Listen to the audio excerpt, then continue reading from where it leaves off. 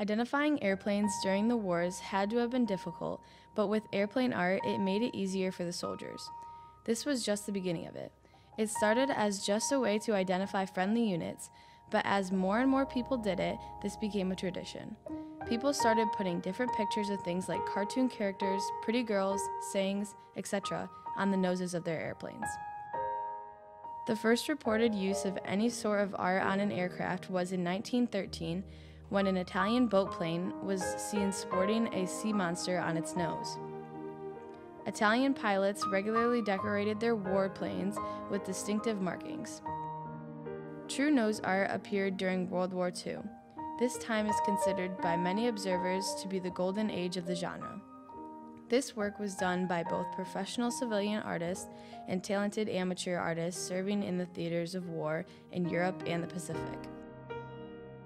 At the height of the war, nose artists were in very high demand in the USAAF and were paid quite well for their services. The first true piece of nose art, rather than body, tail, or paint schemes, was the iconic shark teeth design.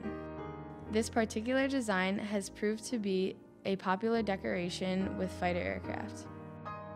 Nose art reappeared in the theater of operations in both the Korean and Vietnam Wars.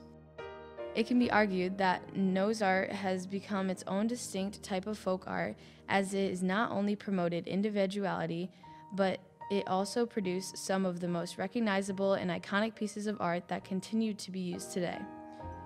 More than that, each piece of art, much like a painting hung in a gallery, tells a unique story for each individual aircraft. As Veterans Day approaches, we thank all military veterans that have proudly served our nation.